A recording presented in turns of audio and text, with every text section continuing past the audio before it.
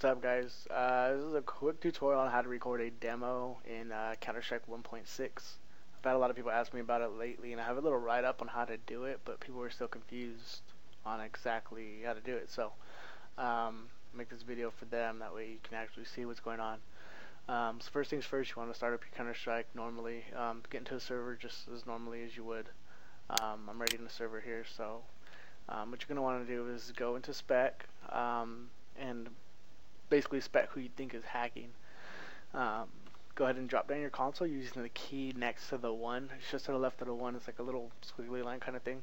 Once you type that, once you drop the menu down, just go ahead and type in record, and then name it whatever you want to name it. You can name it basically anything you want to make it. The shorter it is, the easier it is to remember. If you do record a few, but for this one I'll just put in test. If you do want to put if there's a space or anything in the person's name and you want to write that, just make sure you put it in quotes, and it'll say it's recording to whatever you named it.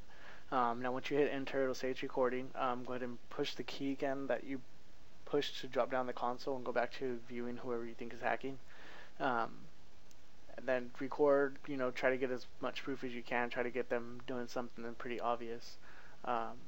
Now once you're done, go ahead and drop the console down again and just type in stop. It'll say completed demo.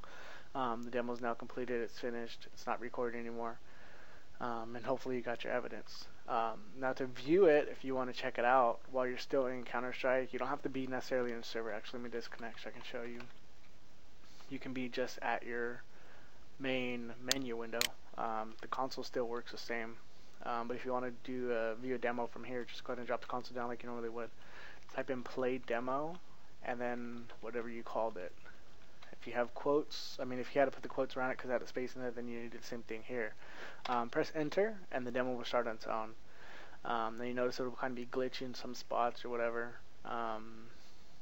but everything else, it's basically what it is, just how it's recorded through Counter-Strike, which is kind of weird, but it still gets you the proof that you need.